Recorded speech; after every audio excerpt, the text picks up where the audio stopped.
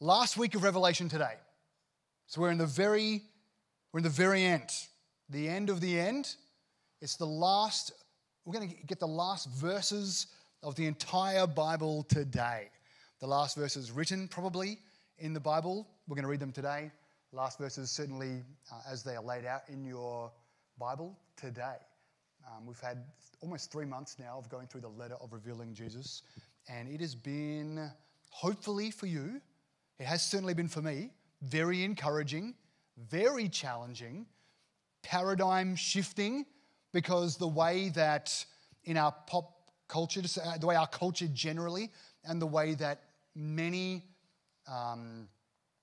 more famous preachers in our day preach Revelation, I would say is different to how Revelation is offered to us in Scripture, how it's meant to be read. And so we've looked at a bunch of those things, and today we're going to see the kind of the culmination of all of these things.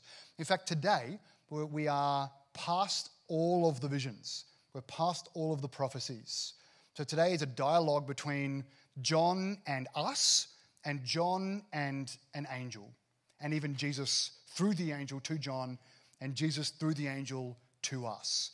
So the prophecies have been laid down, the visions have been made visible, and now we're kind of getting the final greetings, the wrap-up of this letter. So I'm going to read it, we're going to get stuck into it, and see what God would have for us. This is Revelation 22, verses 6 to 21. Then he said to me, it's the angel from last week, one of the 7 that poured out the bowls. Then he said to me, these words are faithful and true. The Lord, the God of the spirits of the prophets, has sent his angel to show his servants what must soon take place. Look, I'm coming soon. Blessed is the one who keeps the words of the prophecy of this book.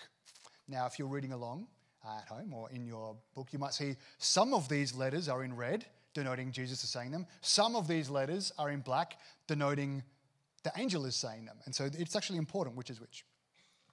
I, John, am the one who heard and saw these things. When I heard and saw them, I fell down to worship at the feet of the angel who had shown them to me. But he said to me, don't do that. I'm a fellow servant with you, your brothers, the prophets, and those who keep the words of this book. Worship God. Then he said to me, don't seal up the words of the prophecy of this book, because the time is near. Let the unrighteous go on in unrighteousness. Let the filthy still be filthy. Let the righteous go on in righteousness. Let the holy still be holy. Look, I'm coming soon. For this 3 times now, so it must be important, right? Look, I'm coming soon, and my reward is with me to repay each person according to his work. I'm the Alpha and the Omega, the first and the last, the beginning and the end. Blessed are those who wash their robes, so that they may have the right to the tree of life and may enter the city by the gates. Outside are the dogs, the sorcerers, the sexually immoral, the murderers, the idolaters, and everyone who loves and practices falsehood. I, Jesus, have sent my angel to attest these things to you for the churches. I am the root and the descendant of David, the bright morning star. Both the Spirit and the bride say, come. Let anyone who hears say, come. Let the one who is thirsty come. Let the one who desires take the water of life freely. I testify to everyone who hears the words of the prophecy of this book. If anyone adds to them, God will add to him the plagues that are written in the book. And if anyone takes away from the words of the book of this prophecy, God will take away his share of the tree of life and of the holy city which are written about in this book. He who testifies about these things says, yes, I'm coming soon. Amen. Come, Lord Jesus. The grace of the Lord Jesus be with everyone. Amen. Let's pray together and we'll see what God would have for us. So, Father, I want to firstly thank you for this book, this letter. Thank you for the challenge and the encouragement it's been to us already. And we're asking again, like every week, that you would open our eyes to see the truth of the things you're revealing to us in these words. We don't want to be ignorant. We don't want to be naive. We don't want to be like children in that ignorance of the things you would reveal to us. but we want to be mature. We want to be like Jesus and have his mind. And so help us today, please, Lord, to have understanding and then to put into practice the things we've seen and to take claim of the promises that we'll be blessed if we do so. We pray this in Jesus' name. Amen. Okay, so we've reached the end, but what we've really reached is the new beginning. So when you hear both in terms of the kind of zoomed out macro view of Scripture and macro view of the timeline of history, we have reached not the end, but we've reached the new beginning. And also, as we're reading just Revelation, we've also reached the new beginning. So in as much as it is the final words, it's not the end of the end. It's actually the end or the beginning of the new beginning, or the end of the current age and the beginning of the age that's to come.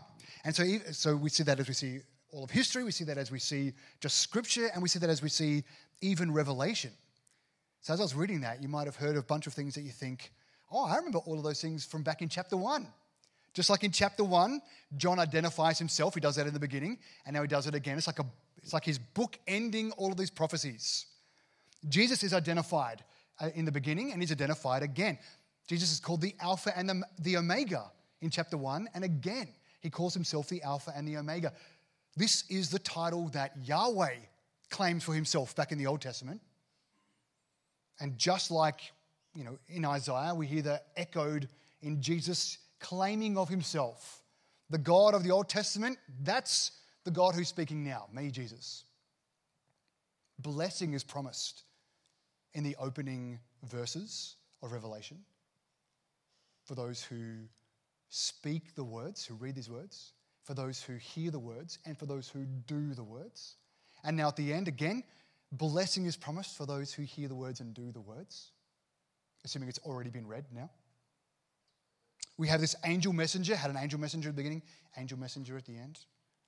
The purpose of the book is explained in the beginning, purpose of the book is explained at the end, and then Jesus at the beginning says, all of these things are soon to take place.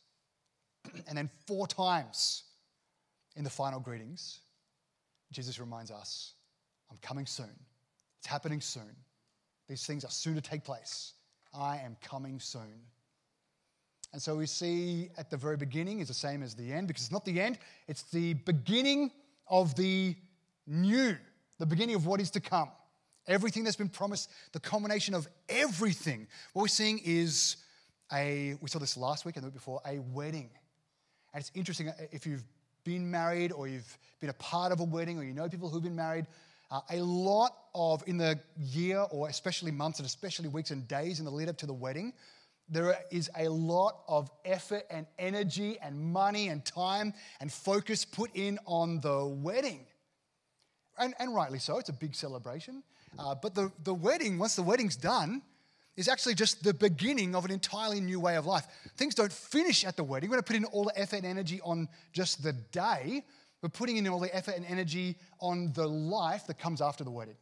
And similarly, as we see the end of Revelation, we're seeing all the effort and energy putting into the climax and culmination of this age, finishing in a wedding which is just the beginning of the marriage in the new heaven and the new earth.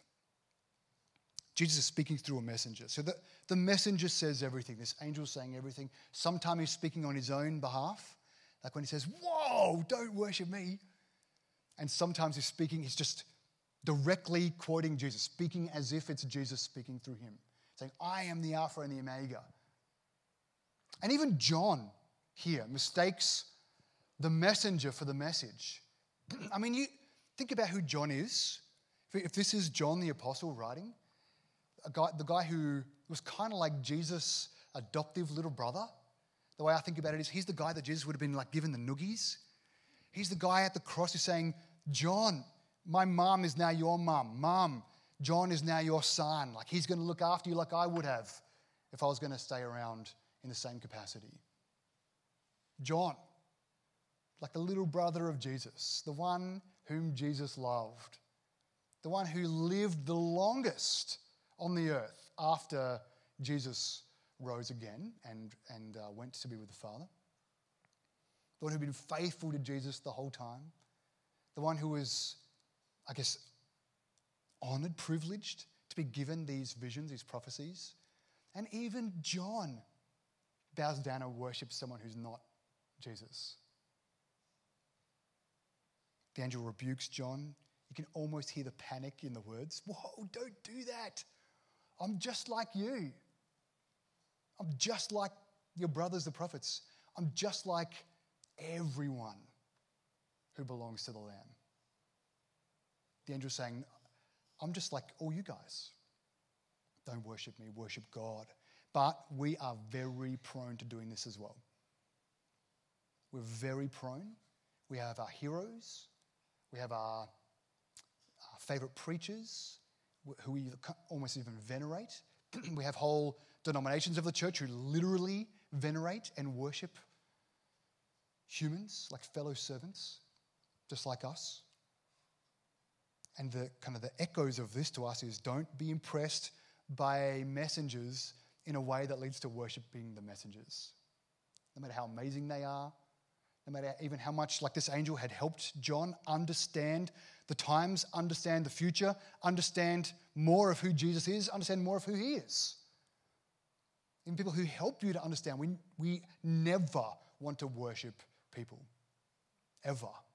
We don't worship the messengers, we worship the one who sits on the throne.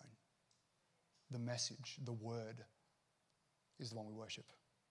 We are very prone to do this. We do this with our even politicians. We do this with preachers.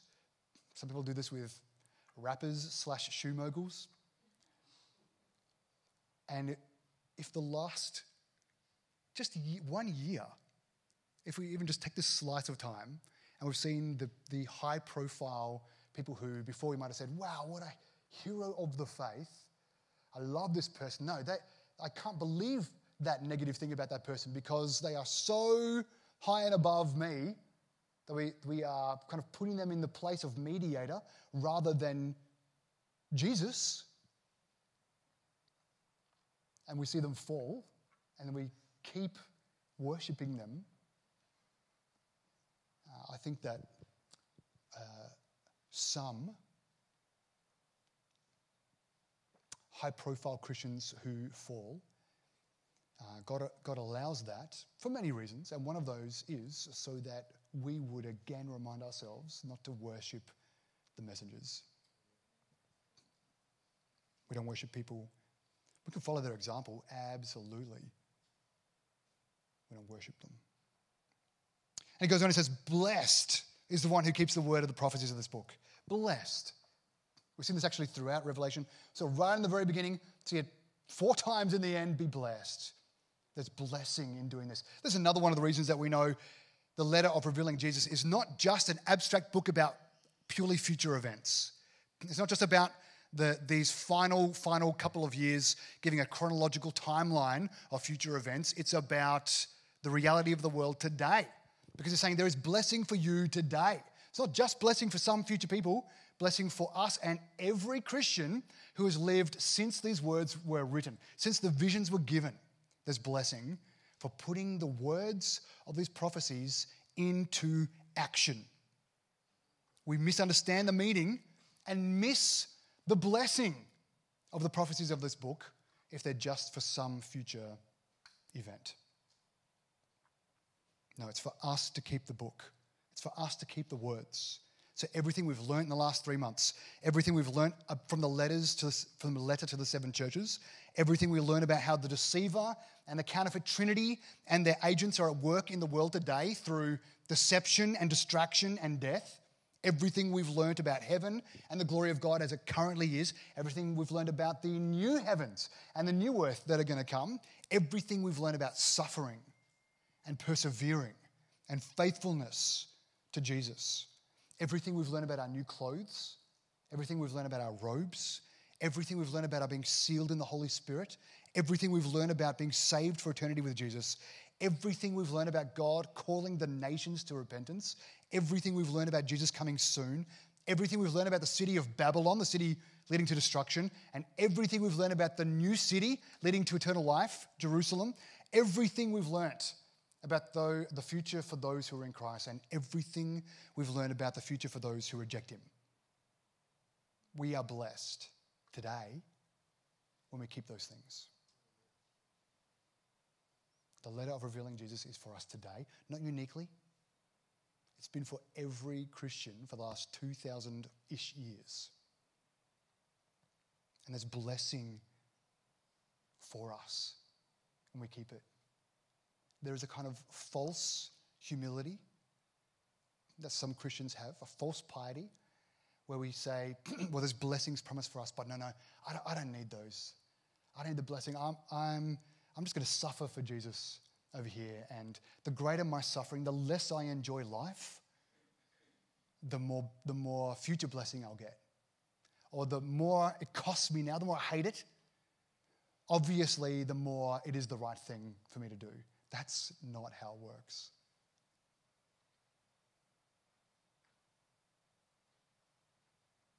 Four times just in this chapter, we are reminded from the angel speaking on behalf of Jesus, you are blessed when you keep the words of these promises. God rewards those who love him, who are obedient to him, and who are faithful to him. And those rewards don't necessarily look like the material rewards that the city of dust, Babylon, rewards its adherents with. But these are blessings, these are promises of blessings to be pursued and to receive and to enjoy. God wants us to be blessed. We need to do work on that word blessed so we separate it from the way that the city of dust calls people blessed, which looks like material health, material wealth, comfort and ease. There's blessing for us. The Old Testament prophet Daniel, he was told similar prophecies, similar visions of similar things, like about how the world works. Daniel is told, seal up those prophecies. They're not for now. Seal up those prophecies. Seal up the words of this revealing until the very end, or until the end. John is told to tell people. He says, don't seal up these prophecies. Daniel, hundreds of years earlier, seal up the prophecies. John, don't seal up these prophecies. They're for people for now. Daniel's told, seal up the prophecies till the end. John is told, this is the end. Don't seal these prophecies. Again, it's not primarily for some future group of people or event, or uniquely us as living in the finality of the end times. We have been in the end times for almost 2,000 years. Yes, we're in the end times, but not uniquely now. These words are for every Christian. These blessings are for every Christian that has ever lived. And for every Christian that ever will live, if the Lord keeps waiting for more to be brought into his family. And so we need to encourage each other in these things, challenge one another in these things, to keep the prophecies in the letter of revealing Jesus. Because there's blessing for us in them, and warnings, and blessing. And why? He tells us why. He says, because the time is near. It's been near for, again, 1900 years, say. It's been near. He says, let the unrighteous go into unrighteousness, let the filthy still be filthy, let the righteous go on in righteousness, let the holy still be holy. Again, these are echoes of Daniel and Ezekiel. Just like we've seen throughout the letter of revealing Jesus, there's a recapitulation and a culmination, even a consummation of all the prophecies, all the foreshadowing that was coming from before.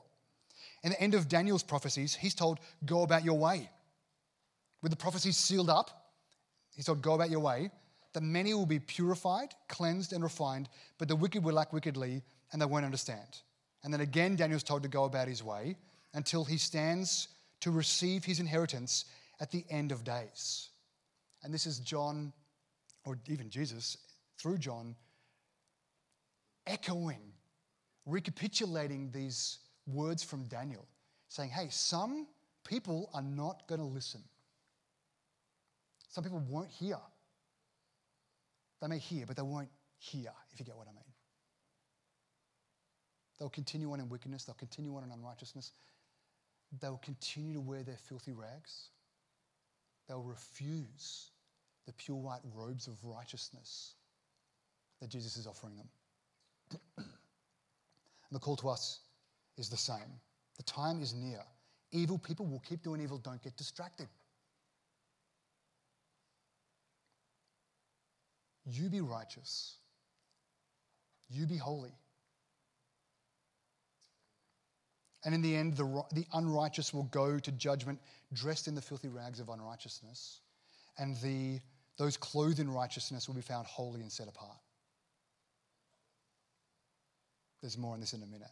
But then the next he goes on and says, there are those inside the city and there are those outside the city. Those inside are those saved by God, those clothed in righteousness, those who have their robes washed, is what the angel says. This is just an echo from Revelation 7 where it says there's a great multitude who come out of the great tribulation, so the last 2,000 years, and until Jesus returns, who have washed their robes in the blood of the Lamb. This is what it says. One of the elders asked me, who are these people in white robes and where do they come from? I said to him, sir, you know. Then he told me, these are the ones coming out of the great tribulation. They washed their robes and made them white in the blood of the Lamb. For this reason, they are before the throne of God, and they serve him day and night in his temple. The one seated on the throne will shelter them. They will no longer hunger. They will no longer thirst. The sun will no longer strike them, nor will any scorching heat, for the Lamb who is at the center of the throne will shepherd them. He will guide them to springs of the waters of life, and God will wipe away every tear from their eyes. Now you say, oh, we just heard that last week about the New Jerusalem, about the new city. Yes. Yes. Remember, all this apocalyptic or revealing or unveiling language are signs that point us to significance. So how is it that someone washes clothing in blood, which is red, and it comes out pure white? Because it's a sign that points to significance. Will we literally be wearing robes? Perhaps. That's not what's important. What's important is we are clothed, encapsulated. We are totally surrounded by the righteousness of Jesus. We are wearing Christ's righteousness, not our own. What are your robes? Revelation tells us they are our righteous acts. And those who are in the city are those who have the blood of Jesus covering all of our acts. We're not standing in our own righteousness. We are standing in Christ's righteousness, all of his perfection credited to us. Those outside the city, these are the ones who don't belong to Jesus. They're the ones who haven't washed their robes. Let the filthy keep being filthy, let the unrighteous keep going on in unrighteousness. These are the ones who come to the gate. Again, figurative, symbolic gate. And they say, check out my robe. Look at everything that I've done. Look how good I am. I have climbed the moral ladder. Let me in. And whether it's at that moment or whenever, they'll see and everyone will see. They're not dressed in pure white righteousness. They're dressed in filthy rags. They don't qualify because they're coming with their own works. Those that are not washed in the blood, covered in Jesus' perfect righteousness, are warned by those found outside the city.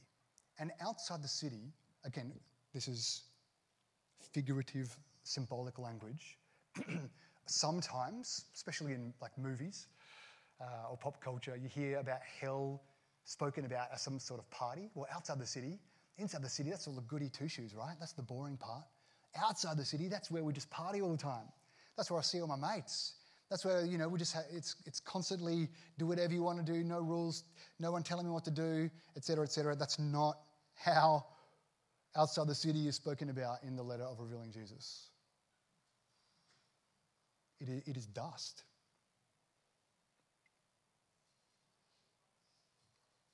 And heard about the city of Babylon, which is utterly destroyed. There is no party going on there. There are no weddings. There are no musical instruments. Nothing's happening there. They're the ones who've, like even death and the place of death, have been thrown into a lake of fire and whew.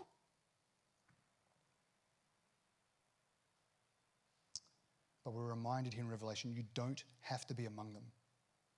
It says the Spirit calls to you, come. The Spirit says, come. And the bride, which is the new city, which is the church, calls to you, come. This is where we as a community, as a family, have a prophetic obligation to live a life that echoes to the world, come. That when people look in on us, they see a foreshadowing of the new city. They see the bearing of burdens. They see Christ's righteousness at work among us. They see us applying the gospel in our lives. They see the love of Jesus kind of made tangible among us. And that itself is a prophetic witness to the world, saying, come. We're not awesome because we have climbed the moral threshold. We're not awesome because we've got our lives figured out. We're not awesome because we don't struggle with physical health, or because we don't struggle with mental health, or because we don't struggle with fractured relationships, or we don't struggle financially, or we don't struggle vocationally, or we don't struggle relationally. No, we are only a community, we are only a family because of the finished work of Jesus. Because he has given us new clothes, because we have dipped our clothes, washed them in the blood of Jesus. We claim only Christ. And the ones who hear respond, come. And all the thirsty ones come and take the water of life freely. Man, I love this passage of Scripture. Echoes of Isaiah in there, Isaiah 55. Come, everyone who's thirsty, come to the water, and you without silver come, buy and eat. Come, buy wine and milk without silver and without cost. Say, hey, you're not coming with your own credibility, with your own authority, with your own good works, with your life figured out. You're not coming with your own, whatever it is that you've accomplished or stored up for yourselves and say, I deserve this. Here, let me exchange my righteousness or my money for the water. We come empty-handed and drink without price. Echoes of Jesus, John 7. On the last and most important day of the festival, Jesus stood up and cried out, if anyone's thirsty, let him come to me and drink. The Spirit says, come. We as a prophetic community say, come. The one who hears says, come, and anyone who's thirsty can come and drink. If you have an unquenched thirst, there's something in life you don't have that you want, you can come and find your fulfillment in Jesus. In fact, He is the only water that will satisfy your thirst, because you've been created to thirst for the water only He can give. And He gives it to you freely, lavishly. He will satisfy your thirst. He will give you water that never runs out. He says, come to Him.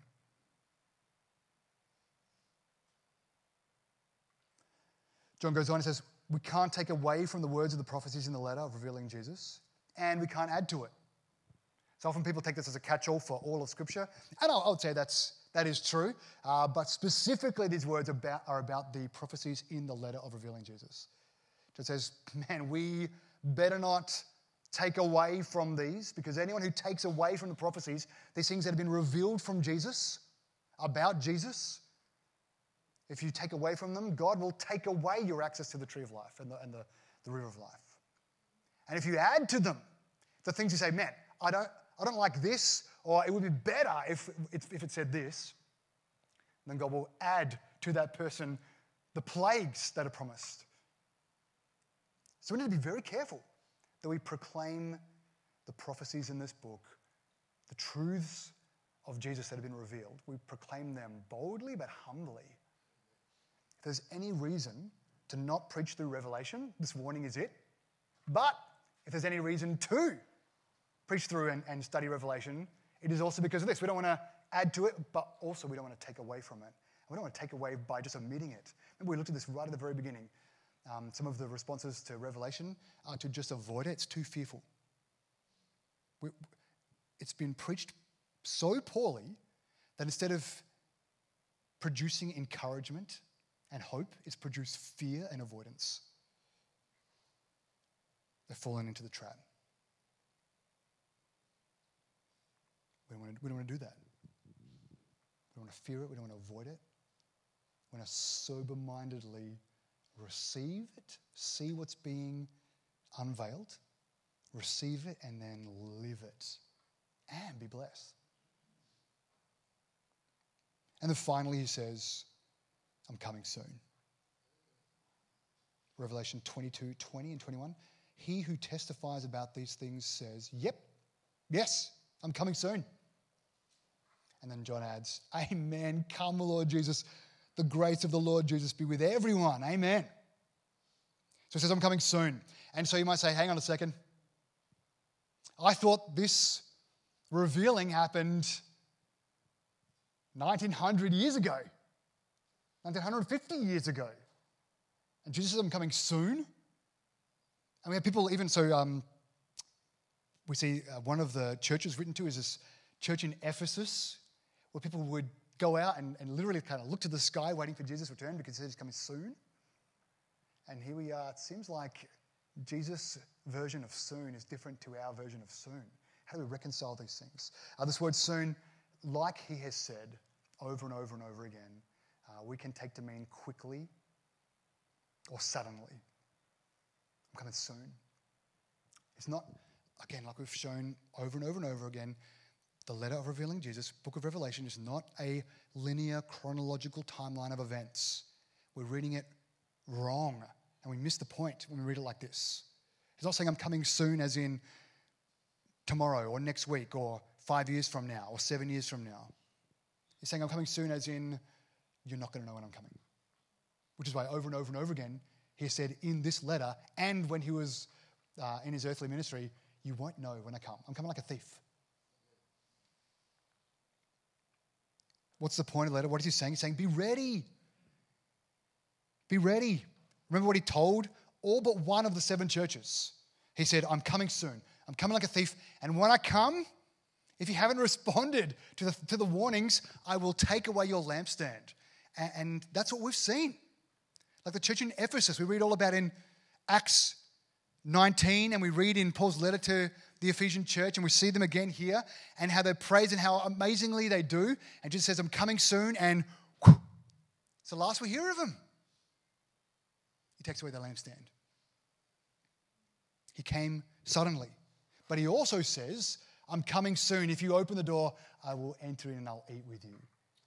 He says, I'm coming soon.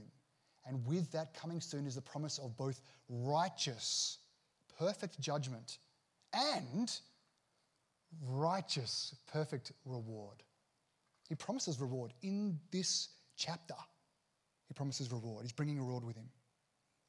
And so there's a sense in which his I'm coming unexpectedly happens even in our time, like with the church in Ephesus, where he removes the lampstand. But also in a sense, they'll be culminated at the very end. He's coming ultimately at the end. And the call to everybody in both circumstances, in both senses, is be ready. Be ready. He's coming suddenly to judge us all. If he judges us according to our own works, to the privation of life. If he judges us according to his works, to eternal life. And so we need to forget about speculating as some do, forget about asking the question, do current times and events line up with the prophecies?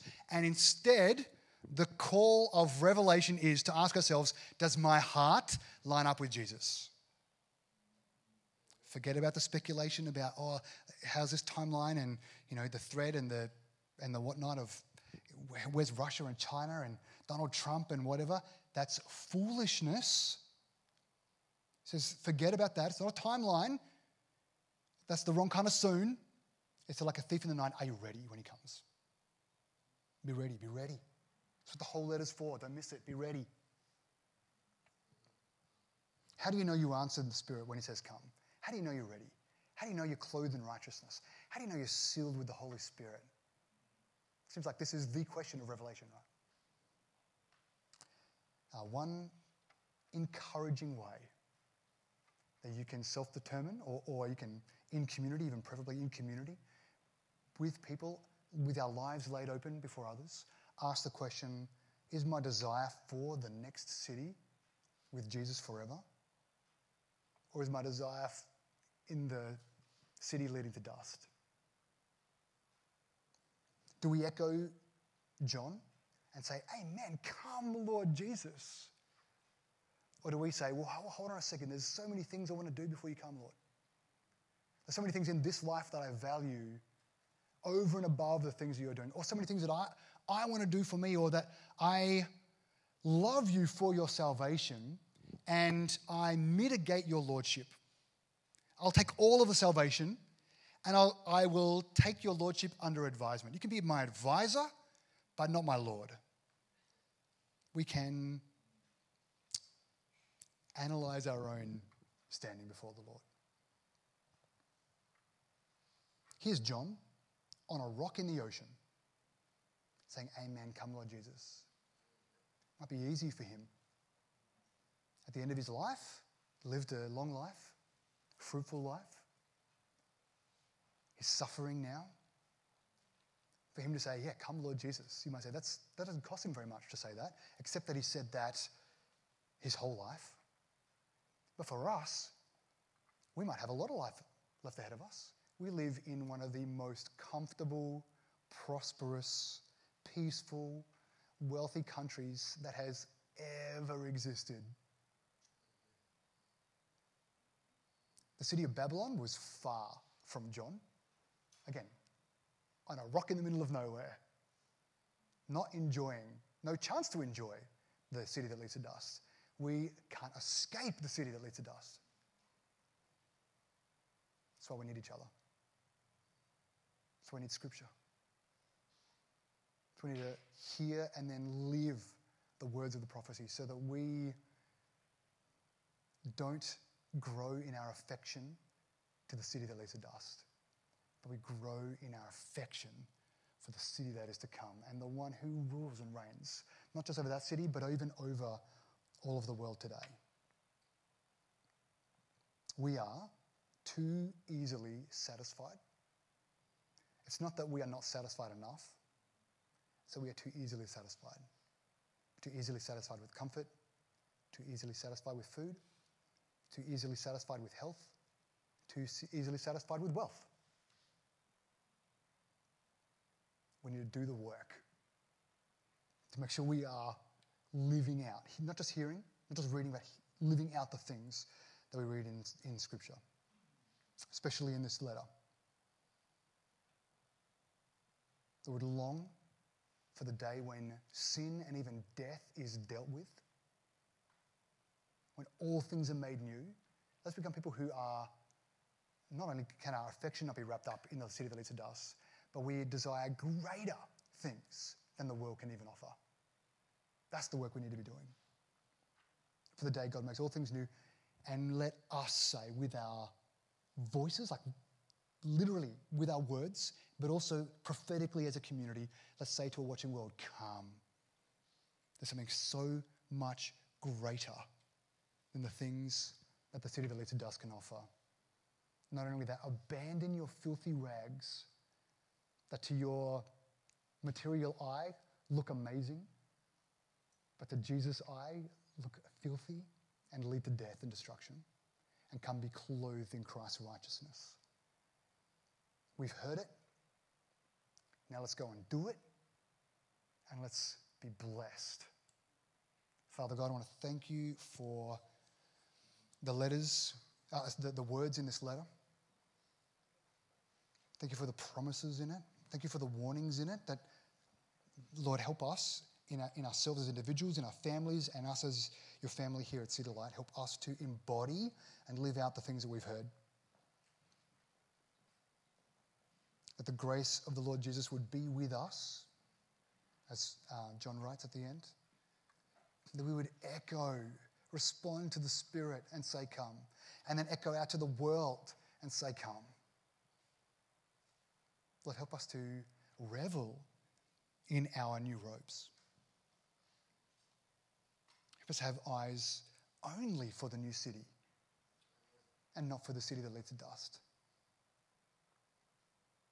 Father, help us to fix our eyes on Jesus, the author and perfecter of our faith, the Alpha and the Omega, the beginning and the end. Help us to heap all of our hope in him, not just as our Saviour, but as our Lord, because we know your ways are better than our ways, are higher than our ways. And so, Father, we submit ourselves to you wholly, fully. We want no hint of the former, no hint of the filthy rags. We want to wash our robes completely in the blood of Jesus so that we be washed white as snow. Father, we long for that new day. We say, come, please, would you come soon? Would you do this in our lifetime? Bring the new heavens and the new earth, the new city, deal with death, deal with sin.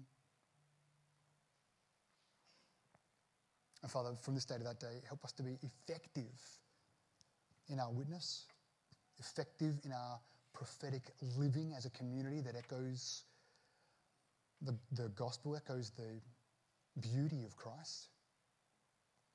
We'll be in step with your Spirit, sealed with your Spirit, and blessed in our living out the things we've heard, read, and will go and do. In the name of Jesus we ask, amen.